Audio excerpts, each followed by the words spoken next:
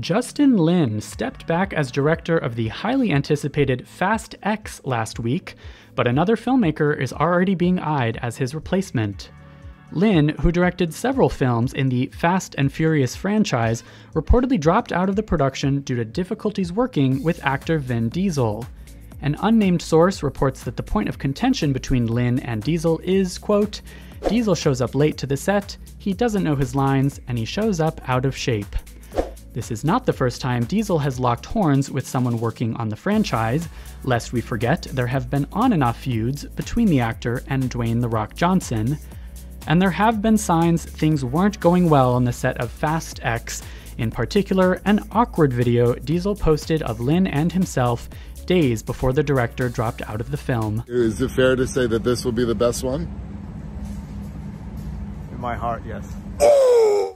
Lin's refusal to continue on is costing Universal upwards of $1 million a day, so they are scrambling to find a replacement.